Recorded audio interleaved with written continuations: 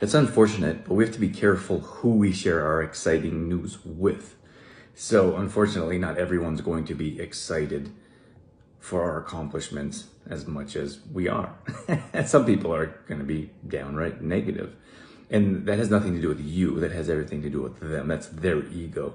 That's themselves comparing them to you. Their expectations of their own successes haven't met or don't equal yours. So sometimes we call them haters.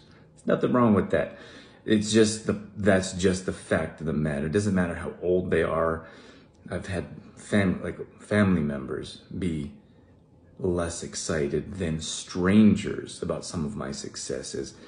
And like I said, it doesn't matter how old they are. It's their own bag that they got to deal with, and it's because their expectations of themselves don't meet their successes, so it comes out in less than excitement towards you.